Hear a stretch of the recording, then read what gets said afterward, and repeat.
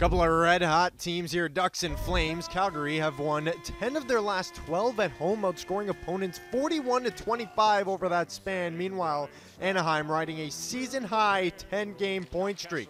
First period, Ducks up 1-0. Ryan Kesler to Jakob Silverberg. He snaps the one-timer right by Brian Elliott. Great shot.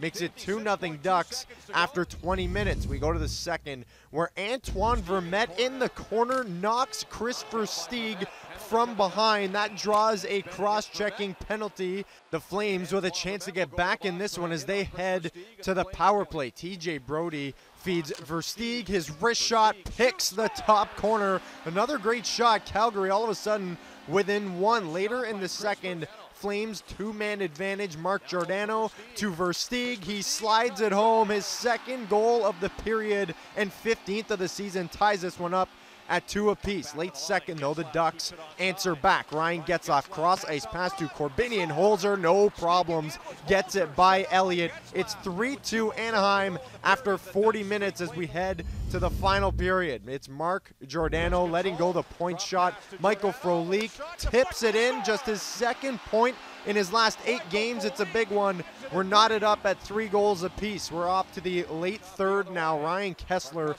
throws it on net.